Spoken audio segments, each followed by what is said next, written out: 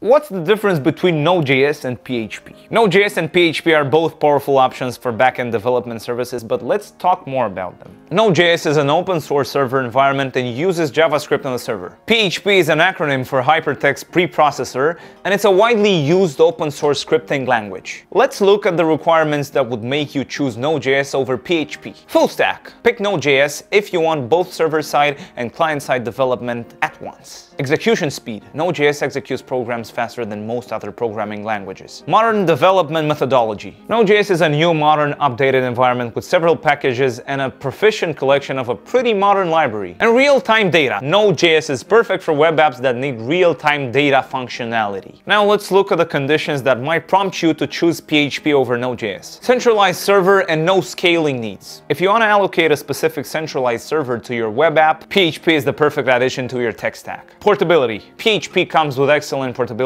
and efficiency when connecting with servers and databases. In the battle between PHP versus Node.js, the winner could only be the one who fulfills your project requirements and focuses on your needs. So, which one is your winner?